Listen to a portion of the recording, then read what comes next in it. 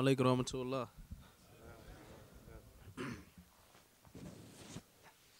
Bismillahirrahmanirrahim. Verily all praise is due to Allah. We seek His aid. We seek His help. We seek His forgiveness. We seek refuge with Allah from the evil within our own souls. Whosoever Allah guides, there is no one to misguide him. Whosoever Allah leads astray, there is no one to guide upright. I bear witness that there is no deity worthy of worship except Allah alone, and all dominions is His. And I bear witness that Muhammad sallallahu alaihi wa alihi wasallam is His last messenger and seal of all the prophets. I want to first of all thank the brother at Ikra for inviting me out here to Australia to use some beautiful brothers, mashallah. And when I told the brothers I called home to America, I said, man, the brothers out here have some good hearts, man. These brothers are very organized. I told them I did tours around the world, and none of my tours is organized like the brothers out here, man. They got itineraries and everything in advance. I said, man, I wish they was my managers in the dunya, in Jahiliyyah, but alhamdulillah, we met in Islam. The brothers at Ikra, man, one of the things I respect about the brothers when they called me and they told me the situation was happening in Australia with the Muslim youth, and the knowing the age of the brothers at Ikra, man, it was amazing to me because it's not too many times where you see the young brothers, you know what I mean, trying to come together, caring about the other brothers, usually because us youngsters, man, we all have shortcomings. Every Muslim have shortcomings, but we always into our own world, man. So when the brothers reached out, man, that shows something special about the brothers, man. And the brothers of Ikra, they really trying to do their best. So in Islam, man, we should all support these brothers.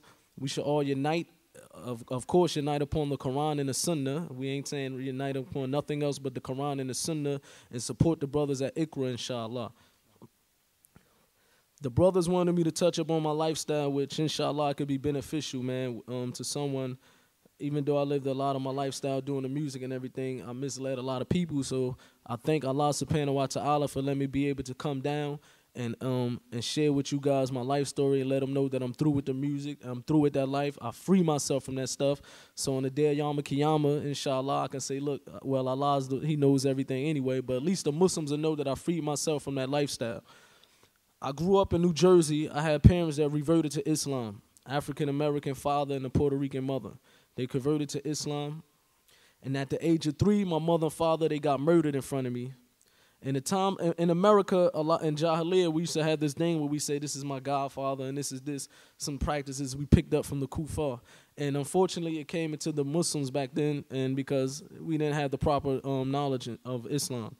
So the people that killed my mother, father, one of them was my godfather, and there was a group of these so-called, they like gangbangers in America. They call the Nation of Islam, and these are the people that killed my mother and father. So when I was 3 years old, they got killed. I got shot in my foot. I had a 6-month-old brother in the house, and I had a 4-year-old brother with me. We moved with my grandparents at the time after the murders of my parents to another neighborhood. My grandparents were Christian. And in this household, it was also a couple other cousins around the same age of us. So eventually we started getting into the streets. We started getting into the street life because, you know, of course, the grandparents can't control us. We have no parents around. We started fumbling into the street life. At this time, I didn't have Islam, know nothing about Islam. All I knew that I had a mother and father who was Muslim. The only thing I knew about Islam is we don't eat pork. And this is unfortunately, this is what a lot of the uncles and the fathers back in the day was teaching their kids. Look, we Muslim. We got a book called the Qur'an. We don't eat pork. So this is the only thing I know about Islam, and unfortunately, I strayed away from the religion of Islam.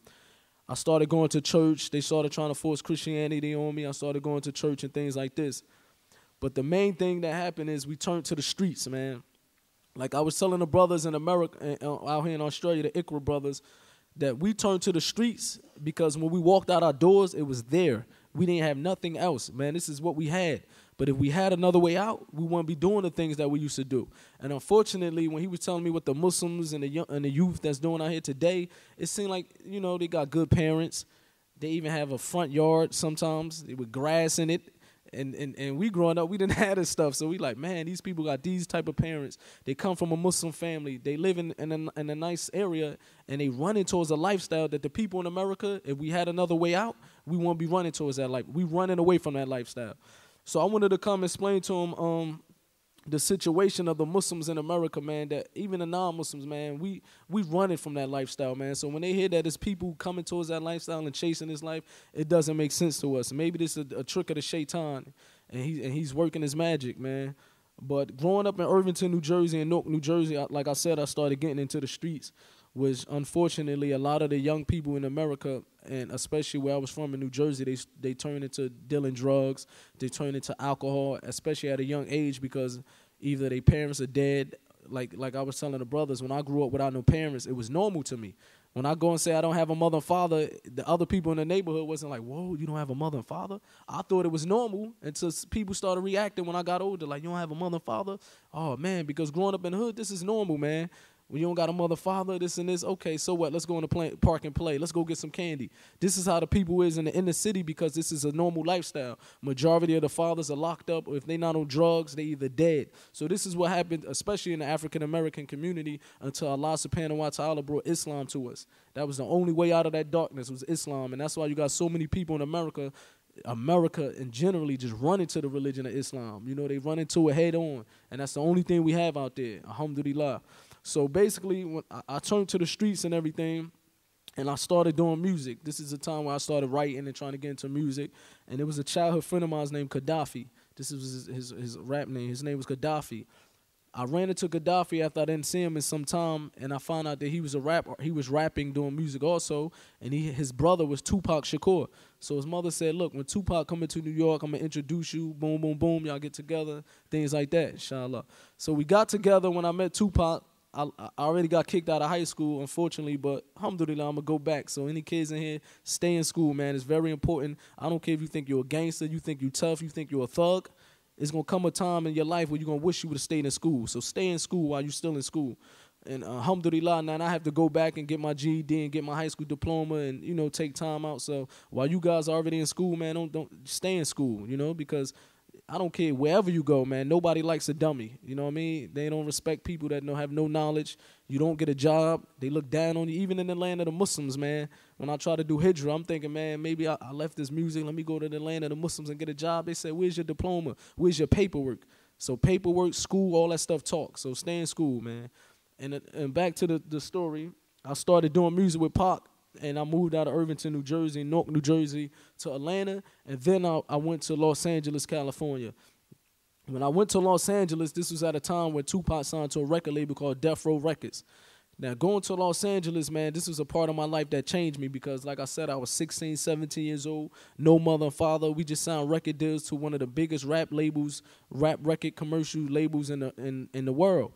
But the other part about it, the people who the rap record that we signed to, the contract, these was gangsters, man. They was bloods, they was criminals, they was thugs, they was killers that got money and got into the music industry with millions. So ain't nothing worse than people that's from the streets and you give them a bunch of money. You know what I mean? That make it even worse than the street. So we signed to this record label, man, and like we said, you can imagine the things that we got into. You know, some stuff I don't want to repeat for the kids because I don't even want them to think it's okay to even, you know, to do some of these things. But we got into a lot of crazy things. And it took the life of Tupac Shakur, this lifestyle of rapping and the music and all this stuff. At the age of 25, Tupac got killed in Las Vegas. So this was a point when Tupac died. I said, look, man, everybody that I'm getting close to, Tupac was like a big brother, a father figure to me. Now he's no longer. He's died. He got killed. A couple months later, a couple months before Tupac got killed, my grandmother who raised me died. A couple months later after Tupac got killed, I had a brother that committed suicide. Then a couple months after my brother got killed, in the same year, Gaddafi, who introduced me to Tupac, got murdered by my cousin. So this was a changing point in my life where I said, man, everybody around me is dying. What I'm going to do with my life? I'm living a lifestyle that I know this is unnatural. So I started searching. I'm starting to search. And from the hikmah of Allah, one day I was in a recording studio. And I was like intoxicated. I was messed up, and I got into a fight with my little brother. And this was a time where I was so angry, man. I used to have so much anger in me. When I went outside and I'm punching the car windows and this. Nobody would dare to try to break it up. And alhamdulillah, man, it was a Muslim that happened to be in the parking lot. I didn't know this guy from nowhere. He walked up to me, And he had good character, mashallah. He was smiling. He said, what's your name? What is wrong with you? Why is you doing this? Instead of him just grabbing me, stop what you doing, yelling at me, he used hikmah. He calmed me down till next thing I know, I'm having a conversation with this stranger. And usually in America, when a stranger walk up to you, you know to go the other way because you like, man, this guy, he crazy. In America, it's so bad when a person smiles and say hi, you think he's crazy. He wants something. You know what I mean? Like, oh, man, this dude just smiled at me right here. Let's go across the street. He's up to something. You know what I mean? So when I seen that this person came to me smiling, he had good character, I said, something's different about this guy, man. Let me just hear this guy out. So he started talking to me. He said, what's your name? I said, my name is Mutah, this and this and this. He said, I'm Muslim. I said, I'm Muslim too. And like I said, I don't know nothing about Islam. You know, all I knew back in the day was the Nation of Islam, and I had hatred in my heart because I thought that these are people that killed my parents. So I said I would never be a Muslim. Muslim killed my parents until I noticed, I learned more, and I read, and I noticed that the Nation of Islam wasn't Muslims. And when I read about the Nation of Islam and I read about the true Islam, I said, well, the Nation of Islam is no different than the KKK or the Nazi. It's more like a racist gang, you know what I mean? Where the brothers and sisters, I'm here to let you know that they're not Muslims. You can't even give them the salams because they're not Muslims. Put it that way. They believe in shirk and they believe in all types of stuff. But you can go check on your own, inshallah. So when I learned that the Nation of Islam wasn't Muslim and that it's another way of Islam, it's a true way of Islam, and I learned about the Prophet Muhammad sallallahu alaihi wasallam, I started reading more about him. So the God kept inviting me to come to Jummah prayer. When I went to Jummah prayer with him, finally, I remember when it was the brothers in the masjid, they had such good characters. Everybody was smiling. When they see me, they hug me. And you know what I mean? We're not used to this stuff in the streets, in the music industry. You like, you know, even though you know about Muslims and you see Malcolm X movie, it changed their life. But this is the first time I was really up and close to some brothers that actually prayed and did salat. And so when it was time for salat, I remember they said, just do what we do, follow us. And I remember when I put my head down to the floor, this was the first time I put my head down to the floor. And I remember saying, subhanallah, just humbling myself to my head to the ground. I felt some type of peace, you know what I mean? Because I never done that before. So I put my head to the floor and I said, man, I thought I'd never do nothing. Like, I ain't even think about doing something like this, but it was an inner peace that I had. So after that, man, I ran home. I said, man, I want to go watch the Malcolm X movie again. I want to go get books on Islam. Something just hit me, man, when I started reading and reading more. And I watched the Malcolm X movie again and I paid attention to it. And I said, you know what? I want to go to Hajj. I had the money, alhamdulillah. I said, I need to go to Hajj. Alhamdulillah, about a year later, maybe earlier than that, Allah made it easy. I was able to go to Hajj. So I got up, and when I went to Saudi Arabia, I remember walking in the street, and I seen a guy in Medina smiling at me. So I'm like, who is this guy looking at? What is this guy smiling at? This and this. You know, I'm still got jahiliyyah in me. Like I said, in America, you get smiled at, you think these people crazy. So I'm like, man, why is this brother smiling at me? So the guy walked to me. He had a beard and he had the thobe on. He said, Mutah, you don't remember me. And when I heard his voice, it was a guy that was a friend of Gaddafi that we used to roll together in Jahiliyyah. The last time I saw him, he got locked up. He got locked up for a weapon and a stolen car. And he got locked up. He became converted to Islam in jail. And when he came out of jail, the first thing he did, while he was in jail, he kept filling out applications to go to the University of Medina. And alhamdulillah, they accepted him. So soon he got out of jail, he left everything in America and just went to Medina. And alhamdulillah, he's still there right now studying, man. So when I ran into this brother, it was amazing seeing him. I said, man, the last time I seen you, you got locked up with a gun. He said, that's crazy because about a month ago, somebody sent me pictures of you. And in the pictures of you, they had you looking crazy, man. You was drunk and you this and this around you. And then we alhamdulillah, we was able to find each other in the city of Medina. And it was a blessing getting with the brother because he was teaching me the rites of Hajj and things like that. So I came back from Saudi Arabia, and like I said, I was doing the music. I didn't know too much about the music and Islam. I kept doing music, but this time I tried to clean it up. And unfortunately, when I came back, I started hanging with, people, wrong people, man. Even though they was Muslim, but it's very important who we take as friends. Even the Prophet ﷺ said, the man is on the religion of his companion, so choose your companion wisely. So when I came back from Hajj, I remember having this feeling in my body, man, where I said, man, this is the best feeling in the world. I don't know what it is. No drugs, no alcohol, never made me feel like this. I even thought it was the Zamzam water. I said, man, maybe I'm drunk off of Zamzam water, man. But this felt so good to me, man, that I didn't know what it was. It was like for real, man, wallahi, man. And I remember I started hanging with the wrong people, man. And I remember that feeling slowly but surely started going away. And I'm like, what is it, man? What is the feeling? Maybe the Zanzan water wearing out, man. But alhamdulillah, the feeling went away. And I noticed what I think now, and this is my own thinking, man. Allah knows best, but I think what it was that I was hanging around with the wrong people. And like the Prophet ﷺ, when he said you can choose your friend two ways, is one, to just to make the hadith quick, is a man that sell oil, musk. Either he going to give you some oil for free, or you're going to smell good, the oil you're going to be on your clothes. Or another way to feel it, that you choose a bad companion, as if a man that work in a coal shop, he do coal ironing. Either he going to burn your clothes from the fire, or you're going to get the bad stench of the coal and the smell on your clothes. So that's what happened to me, man. I started hanging with the wrong people, and slowly but surely I started slipping away from my deen. And alhamdulillah, Allah guided me when I started hanging with the good. I found brothers that's on the hawk, and that's what eventually it led me to leaving the music industry. Allah opened my eyes and noticed that, man, the music industry is basically a tool of the shaitan. And unfortunately, one of the main things that the music do is tear our kids apart. It tear the kids, man, without the kids even knowing what hit them, man. If you go around and you look at the Muslim countries and the Muslim cities and the Muslim neighborhoods, majority of the problem inside that city, besides that as Muslims, we don't know Tawheed properly. That's the number one thing that's the problem with all us Muslims. We don't understand Tawheed properly, but the music is destroying our youth. And when a brother told me that was going on with the youth, man, and that they listening to rap artists and that they loving these rappers and everybody listening up to Tupac, I said, man, that's crazy. Because in America, all the gangsters in the inner city, they becoming Muslims. All the gangsters in America is running to Islam. And when he told me that these Muslims is going the opposite way, this is amazing. I said, subhanAllah, this is crazy. Like you said, like the brother said, these are Arabs that's born Muslim that speak Arabic. Do you know brothers like me that convert to Islam, we have struggled to learn the Arabic language? Like the brother said, man, I pray to Allah, let me marry a righteous, not just an Arab woman, a righteous Arab woman that I know that I can teach my kids the Arabic language and I can know the language of the Qur'an and the Sunnah. And these are people, when he said these are Muslims, they have that tongue. Don't know how good they got. Alhamdulillah, they born Muslim. We all born Muslim. We taking our religion for granted. When you come to America, man, I have friends that used to be killers, bank robbers, murderers. Became Muslim, you won't hear a cuss word come out their mouth. You won't even think, they won't even step on a fly, man. That's like the Sahabas was. The Sahabas was humble individuals. They kept a smile on their face. But then on the battlefield, they was lions, man. This is how we supposed to be as Muslims. And unfortunately, man, we don't even know what's hitting the Muslims, man. We don't even know what's hitting the Muslims. The brothers out here, they running around, they trying to be gangsters, man. And the brother told me the Muslim neighborhoods, this is where the most crime happening. Am I right? The Muslim neighborhoods is like the worst neighborhoods.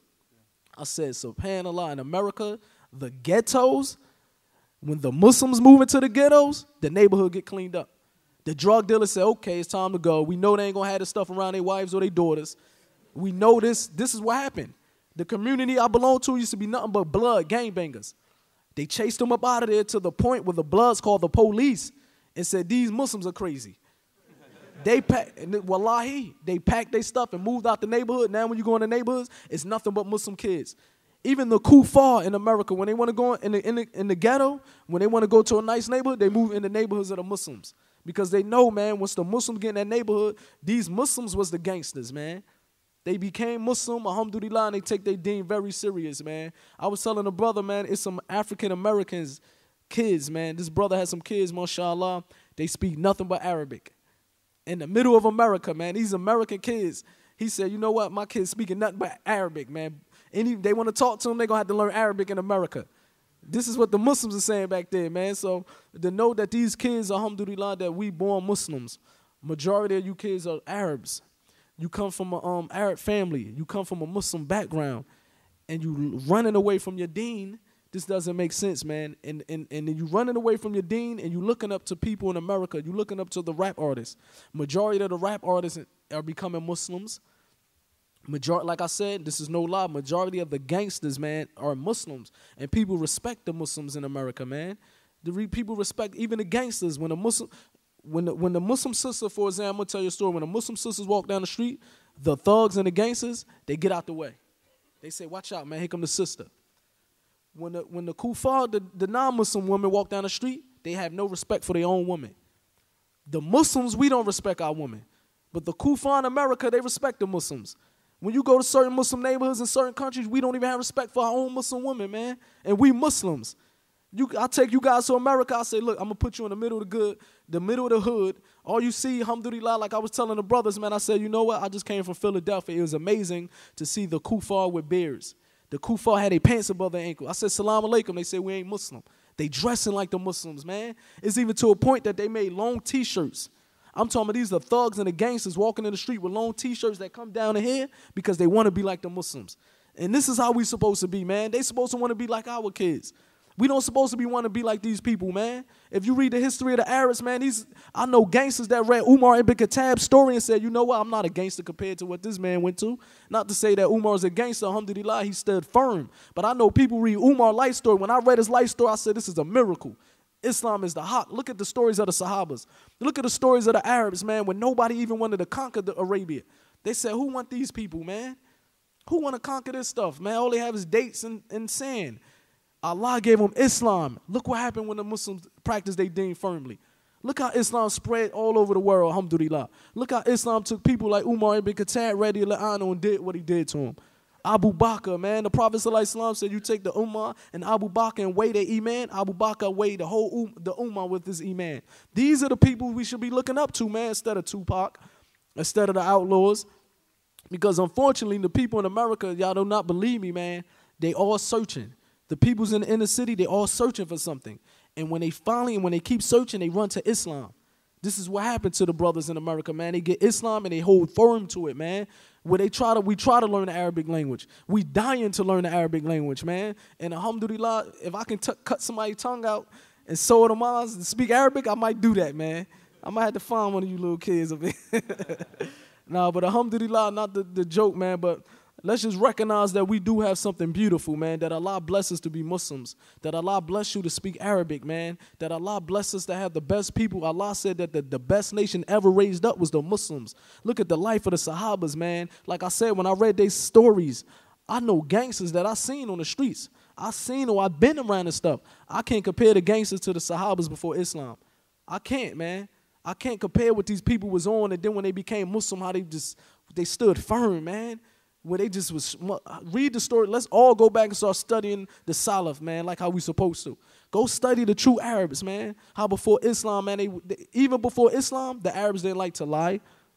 They was honorable. They took care of their guests. Now we Muslims, we have Muslims. Now we have Islam. We lie. We cheat each other as Muslims. If you look before Islam came, the Arabs were so honorable, they would have never done that. We Muslims, and now we doing that. This stuff don't make no sense, man. This stuff don't make no sense for us, man. And one of the main things, because we don't know Tawheed properly. We don't know Tawheed, and I'm talking to myself first. Before we make a mistake and before we do something wrong, do we really know that Allah subhanahu wa ta'ala is above the seven heavens watching us? Do we know that Allah knows what's in our soul, what we think about? Before we do something, do we think that it's two angels writing stuff down, man? And do we think about them two angels that's going to question us in that grave? And they said it's severe. Don't think just because we said Ashhadu an la ilaha illallah, we okay. Because in Islam, we got to have hope and fear, man. If you have too much hope, oh, I'm going to Jannah, I said I'm Muslim, we forgive, that's wrong, man. If you have too much fear, oh, Allah will never forgive us, this and this, you got to have hope and fear, man. We got to hope that Allah accept our deeds.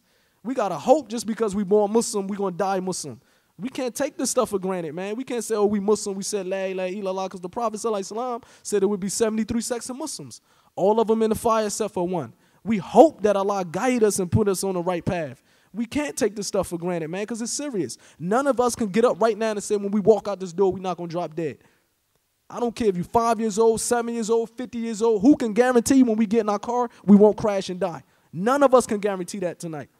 And when the last time we told our parents we love them? When the last time we told our parents we love them, man? People disrespecting their parents. Like I said, I never had a mother and father. When a brother tell me what the Muslims are doing to their parents, the Arabs, man, because the reason why I keep saying Arab, like the brother said, man, when I read the history of the Arabs, this is the people I looked up to, man. When I read the stories of the Sahabas, this is what I said, man. I've been around these rappers. I know they fake. I've been in, I've done it, man. I know they fake. I know when you go home and listen to their record and you want to carry a gun, they in a mansion. They in mansions with air conditioners, laughing at y'all. Like, let them go buy my records and kill each other. I'm through with that life because they rich already.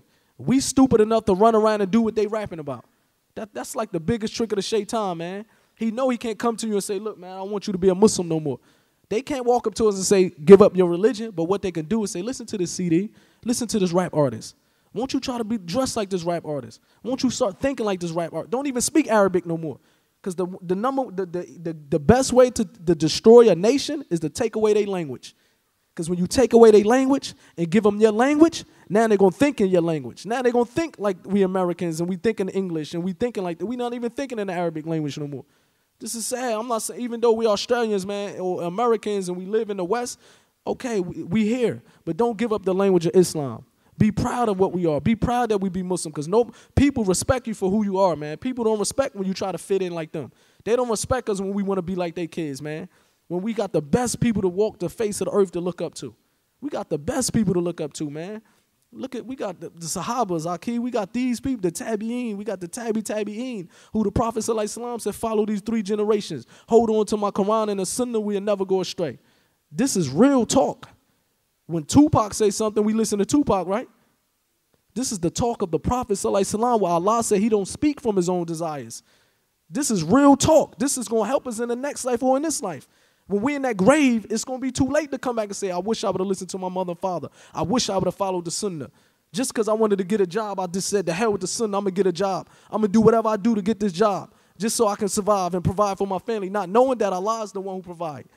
We sell our soul and our religion like it's nothing, not knowing that Allah is the one who provides for us, man, not the boss. This is Allah's religion, man. He created this world. If we follow what Allah tells us to follow, nothing will go wrong to us, man. Our provision to be walking in front of our doors, man. This is what we got to think as Muslims, man. We got to learn Tawheed. We got to know that Allah is more powerful. Instead of fearing somebody, Allah is more powerful. Allah is watching us. He sees everything. We going to die. Allah says in the Quran, every soul shall taste death. We have to die. We're going to get raised up and face Allah. This is real talk. I seen too many people get killed for me to be playing. When I read that verse, every soul shall taste death, I know firsthand that we're going to taste death. Because I seen my mother and father. I seen all my friends. It wasn't just my mother and father got killed in front of me. I seen friends get murdered in front of me, man. I seen people get shot in front of me. I seen this stuff growing up. It wasn't just a one-time thing. I used to think this was a normal lifestyle, man. Before Islam came into the inner city, this is what I thought. This is how you're supposed to live. Kill this dude before he killed me. Do this before that happened, man. Until when Islam came, man, the brothers in America are running towards the religion of Islam. Here we are right here, born into Muslim families. We speak the Arabic language. We taking it for granted. We taking it for granted, man. So the main thing is, man, to tell the kids, especially the ones who talking back to their parents. I was telling Brother Fady, man, in America, even when we was thugs, we on the porch, we cursing, we doing crazy stuff. If a parent open that door, we shutting up. I had my grandmother that I respected my grandmother so much that if one of my friends cursed around my grandmother, I might have to beat you up.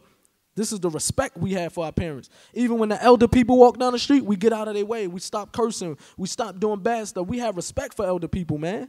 We don't just disrespect our parents and talk to people any kind of way, man. We don't do this type of stuff, especially as Muslims, man. When the Prophet ﷺ said the Jinnah's at the feet of the mother. You know what I mean? This is the mother who like it's a story where one of the Sahabas said, if he do Hajj, the Sheikh know better than me, man. But if you do Hajj a couple times, can I repay my mother? He said, no, you still can't repay your mother doing Hajj or carrying on your back. Something like that, right, Sheikh? Something like that. So that lets you know it's serious that we got to take our parents and love our parents, man. Go home tonight, tell your mother and father you love them, because we don't know when they're going to snatch your mother and father's soul or when they're going to snatch our soul. You know what I mean? We Muslims, man. We got to live like Muslims. We got to live like Muslims, man. We got the people in Australia supposed to say, I want to be like these Muslims. Every time I see them, they have a smile on their face. They have a glow. I like the way they dress. They kids supposed to say, look, man, I like the way they dress. I want to dress like them. These people stick together. Look at these Muslims, man. This is what we want to be like. This is what we, as Muslims, this is how the non-believers supposed to look at us, and they supposed to want to be like us. We leaders, bro. We got a lot of people to look Khalid Ibn Walid. We got people to look up that Tupac can't come close to. These people, 50 cents in them, can't come close to what these people went through, bro. They lived it for real. They really lived that life, man. I'm talking about they lived that life, man. But they did it for the sake of Allah. They ain't do it for this dunya. They did it for the sake of Allah, man. These are the people we supposed to look up to, man. And the reason why we going through what we going through, because we turning our back on our religion. The Prophet ﷺ said Allah will humiliate us because we turn our back on our religion, and he will not stop until we return to our religion. So when you wonder what's going around the world, you blaming everybody else, but the Prophet ﷺ predicted this stuff. He said this is going to happen to the Muslims, and the reason why this happening to the Muslims is because the Muslims going to do this. They're going to chase the cattle. They're going to love this dunya. They're going to turn their back on their religion. So Allah going to humiliate the Muslims until they return back to their religion. It ain't about let's go to the embassy, run around acting like barbarians, because I don't know about you guys in America. When they seen the Muslims at the embassies, when they did the pictures of the Prophet ﷺ, guess what they said? I heard them. We knew they was barbarians. Look at them. They was laughing at us. They said, look, this is what we want them. Islam is a quiet religion, man. The scholars said this is a quiet religion. When they did this stuff to the Sahabas, you didn't see Abu Bakr say, meet me at the Kaaba, let's march. They went and learned their deen, man. They stood patient, learned their deen. They've been doing this stuff to the Prophet ﷺ from day one. When they do a picture, the Muslims have no one to blame but ourselves, man. We went around and the Muslims hurt more Muslims in that event than anything else. To the point when I heard Americans say, I knew that these people was barbarians, man. When the enemies of Islam were saying, look how we got them. This is what we want them to do. Islam is a quiet religion, man. We know that if we knew knowledge, we would know that this stuff is going to happen because it's in the Qur'an and the Sunnah, and it's a solution for it. The Prophet ﷺ said this was going to happen to the Muslims, and then this is going to happen to the Muslims, and then he said, but this is why this happening to the Muslims. The Muslims going to love this dunya so much that they don't even care, man. They're going to turn their back on their deen, and Allah going to humiliate them until they return back to the Qur'an and the Sunnah. The Qur'an and the Sunnah, the way the Sahabas practice it, the way the Tabi'een practice it, and the way the Tabi'een practice it. This is how we learn our religion, man. Most of us, even Allah says in the Quran, man, most of the people follow the religion just because they follow the religion of their fathers. And unfortunately, that's happening nowadays to us Muslims. We become Muslim just because our mother and father was Muslim, just like the Christians and the Jews. You ask them, you a Muslim? Oh, my mother and father Muslim. We don't even know our deen, bro. We don't even know why we Muslim. We don't even know that the Quran is so powerful that Allah said if you put it on the mountain will crumble. We have that book. We have this stuff, man. We got a religion that Allah preserved. Not to disrespect no other religion, but, man, every month they come out with a new Bible. We should thank Allah that, look, man, he preserved our Quran. Every year they have a new Bible to make them more confused, man. Not to disrespect no religion, but we should say, look, man, I love Allah. He didn't do this to our religion. We got the same Quran that the Prophet ﷺ, that the angel Jibril ﷺ brung down to the Prophet ﷺ, man. So we need to return back to our religion. The youth need to wake up and stop trying to chase after the kuffar and doing what they want to do because they run towards Islam. So we need to wake up, man, come back to our deen, stop being like these people, man, look up to the Prophet ﷺ and the Sahabas, respect our parents because some people didn't have parents. Like me, I didn't have a mother and father. So when I see some people talking bad to their mother and father, I can't respect people like that, man, because I didn't have a mother and father. You have a mother and father, and you still treating them like you treating them bad, man. We can't do like this. As Muslims, man, let's return to our deen. Let's return to the deen properly. Let's all go home and say, you know what? I'm going to stop practicing my religion, traditional and cultural. I'm going to try to find out the proper way to practice this deen, according to the Quran and the Sunnah. How many of us has Sahih Bukhari and Sahih Muslim in our house? If we don't have Sahih Bukhari and Sahih Muslim, how can we say we on the Sunnah? We don't know the Sunnah, we don't know the Quran because the Sunnah explains the Quran. Like the Prophet ﷺ said, whoa, it's going to come a time where it's going to be a man sitting on his couch. Somebody going to bring him a narration, a hadith of mine. He going to say, I don't want to hear the hadith. The Quran is enough for me. The Prophet ﷺ said, destruction to that man. Because I'm telling you right now, for example, you have to take my Sunnah. I'm telling you the meat of a donkey is haram. Do you see that in the Quran? So Allah, the Prophet ﷺ tell us that we have to follow the Sunnah, man. Because if it were not the Sunnah, how do we know how to pray? How do we know the stuff? So let's not turn our back on the Sunnah, man. It's very important. This is what they want us to do. This is what they want us to do, man. Like the man, one of the sheikhs said, man, when they asked him, sheikh, okay, the people disrespecting the Prophet, if you don't want us to march around, what should we do then? What should we do? He said, know what you should do that hurt them more than anything?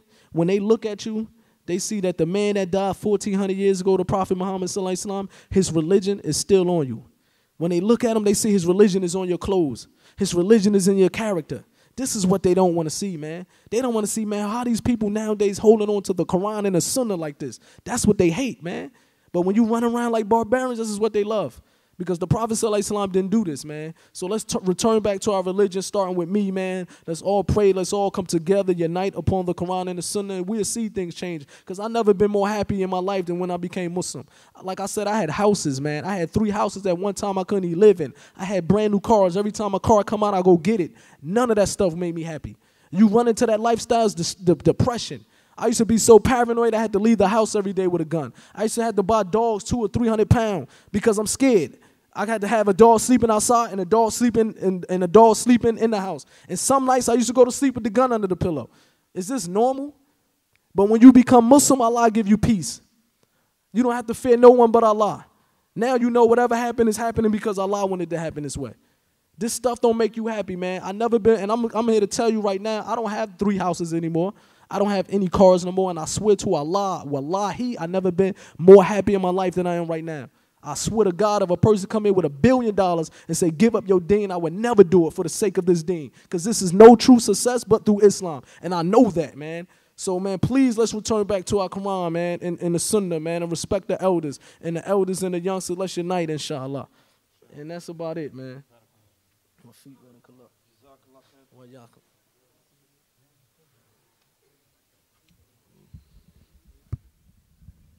Jazakallah khair, Brother Napoleon.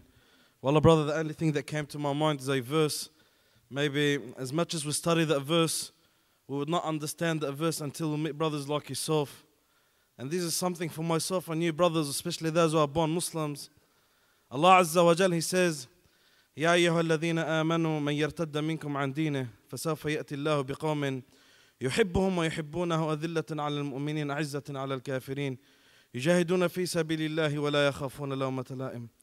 Please, brothers and sisters, listen to this verse. And maybe looking at a brother like Napoleon, you'll understand that verse deeply. Allah Almighty, He says, "O those who believe, whoever turns away from their religion, O those who believe, whoever turns away from their religion, Allah subhanahu wa ta'ala will replace them with other people." It's not an issue on Allah Azza wa Jal. Whoever turns away from Islam and goes to the kufr, and whoever turns away from the iman and goes to the gangsterhood, and whoever turns away from the haqq and goes to the false and the batil, well, Allah Azza wa Jal made it very clear. This does not concern Allah or worry Allah Azza wa Jal. Allah subhanahu wa ta'ala said, Allah will get better people than you. And those better people Allah Azza wa Jal mentioned. And I guess looking at Brother Napoleon, and inshallah he is one of them. يُحِبُّهُمْ وَيُحِبُّونَ. Allah loves them and they love Allah. A brother speaking from his heart, and you could feel the love of his heart to Allah subhanahu wa ta'ala. And no doubt that every single brother, he loves this brother because this is a sign of Allah loving this brother. All those who believe, whoever turns away from the deen of Allah, Allah will replace them with people who Allah loves and they love Allah. And what's the other thing? You want to hear the other attribute? Look at this brother and then you understand.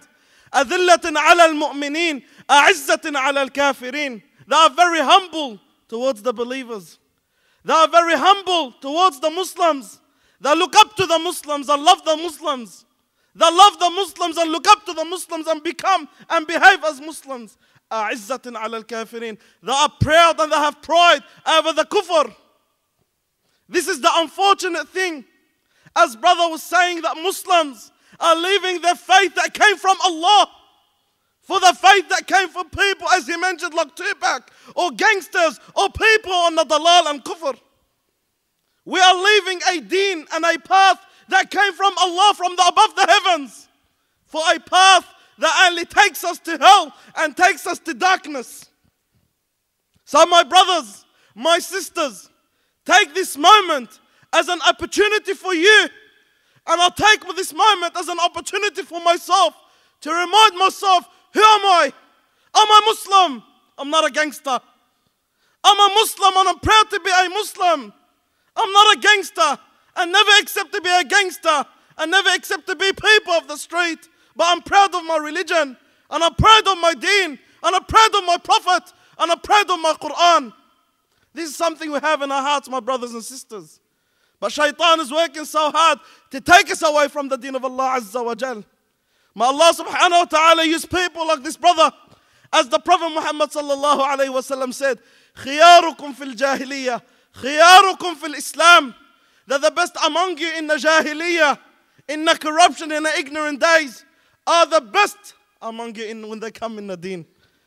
This brother, as he said, coming from the lowest of darkness, look at him now. He is in the highest of light. From being a caller to the corruption, and now Allahu Akbar, Allah gained all this youth to come and listen to your brother, to become a caller of the haqq. This is a sign of what the Prophet Muhammad sallallahu alayhi wasallam had mentioned. سيبلغ هذا الأمر ما بلغ الليل والنهار. That this deen, this matter, this religion, this word of La ilaha illallah Muhammadur Rasulullah will reach everywhere the way day and night reach everywhere. Who would thought 14 centuries ago that someone like this brother with a group like this brothers would sit at the end of this world talking about Allah and His Prophet? This is the sign of the Prophet Muhammad sallallahu alaihi wasallam, and this is the sign of the prophecy, and this is the sign of Islam, and this is the sign of the victory of Islam. So my brothers and sisters, and especially the shabab, take this as a reminder. وَذَكِّرْ فَإِنَّ الذِّكْرَ تَنْفَعُ الْمُؤْمِنِينَ. Remind, indeed the reminder benefits the believers. So take this as a reminder. Don't let it go from one ear and let it slip the other ear. Because once you walk out of here, 1,000 shaitan will attack you to make you forget what you've heard tonight. Why? Because shaitan does not want to see you on the right path. Shaitan does not want to see you go into the paradise. Shaitan wants to take you on a deviated path, and shaitan wants to make sure you end up in the hellfire. So be proud of your deen, my brothers. Be proud of your religion. Be proud of your Islam. And always say it proud and loud. I am proud to be a Muslim. And for you, brother, we say Allahu Akbar. We say Allahu Akbar. And we say Allahu Akbar. Because this is a sign of victory. This is a sign of victory. Especially what's happening at this moment, where the whole world is gathering to attack Islam and the Muslims. But Allah Azza wa Jal wants at this moment Islam to rise in the West. And Islam will rise in the West and rise in the East and the West and South and North by the will of Allah. Because this is the deen of Allah, and Allah Azza wa Jal will never be defeated.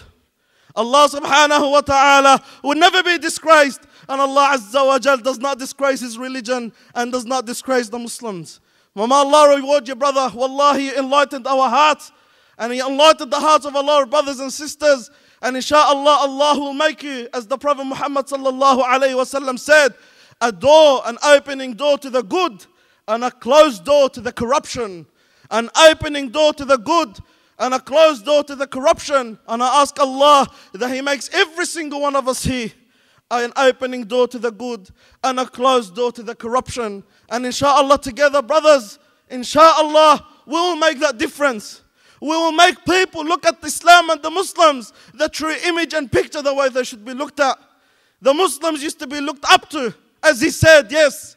Wallahi, ikhwan, it makes you feel bad that we're not a good example. We came here, instead of us showing the good picture of Islam, we're adapting the wrong and bad and ugly habits. And not only that, we're even perfecting that and making it even to be even worse. But ikhwani, we should be presenting Islam in the best figure, in the best presentation. We're all ambassadors, as brother said. We're all representing the deen of Allah and the deen of Muhammad sallallahu alayhi wasallam. Every single one of us here is responsible to represent the deen of Allah Azza wa Jal. And every single one of you and every single one of us is responsible to represent the deen of Muhammad sallallahu alayhi wasallam. For that, my brothers, take tonight as an opportunity to change your life. If this brother changed his life from where he is, you can change your life. If this brother saying what he's saying about himself, where he is and now support and all the things he experienced, you can change your life. And remember, my brothers and sisters, if you want Allah's support, Allah does not reject anyone that knocks on His gates. Allah Azza wa Jal does not reject anyone that knocks on His gates. You go tonight to repent to Allah and you find Allah waiting for you before you get to Him.